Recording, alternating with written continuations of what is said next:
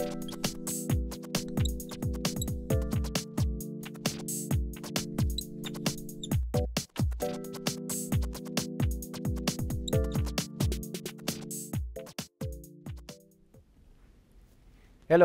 I'm Robert Schweiger, Director Product Marketing, Automotive. Last week I talked about ADAS sensor fusion platforms and sensor concepts, and I also talked about new sensor trends and a little bit about the data rates that are required in order to connect the sensors with the sensor fusion platform.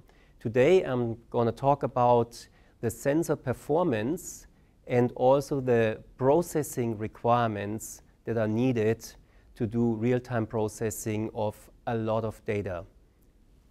So as I have mentioned, you need for level 3 automated driving, you need camera, radar, and Lidar.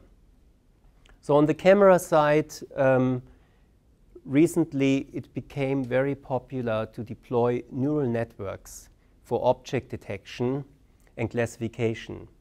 But since the neural networks are trained on labeled picture database, it's hard to verify whether you covered all the corner cases that can occur in the traffic.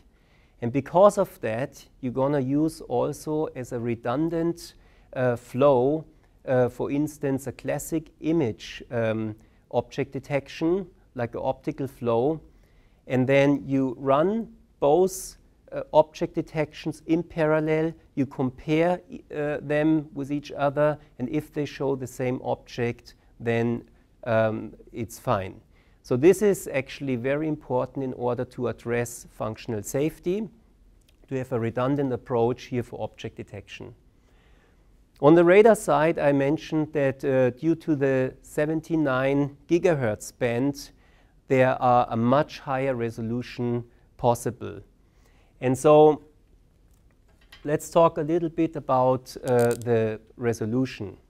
So on the radar side, we can expect an angular resolution of 1.2 degrees. And we also can expect a range accuracy of about 10 centimeters. Using, for instance, frequency modulated continuous wave radar systems or even fast chirp sequence radar systems. I also mentioned that on the Lidar side, this is a great sensor because it is a very accurate, precise sensor to capture the 3D surroundings of a car. So the angular resolution of a Lidar sensor is actually 0.1 degree. And the range accuracy is actually even better than radar. It's about 5 centimeters or even below. But as you can see with the latest radar concepts, the high resolution imaging radars are getting very close to a Lidar sensor. So you have here also a nice kind of redundant system that is very robust against different weather conditions. So with a car, and because of safety, it's very important that the data is calculated in real time in a very efficient way. And for that, Cadence provides Tensilica DSPs that are high performance machines, low power, to enable exactly that.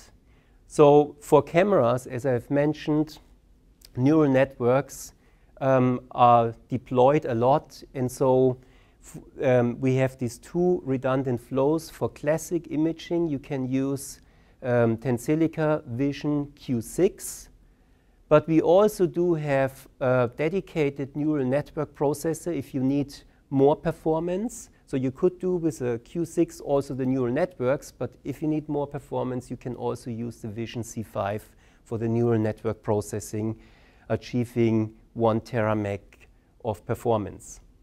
On the radar side, especially for the digital beamforming, you need to calculate a lot of FFTs, matrix, linear algebra.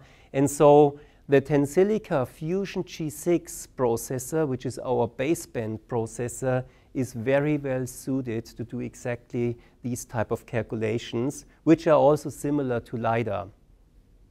So as you can see, with Tensilica, you have actually a processor that can be used to offload the number crunching task from a CPU or from a GPU, which are actually not very efficient for this type of calculations.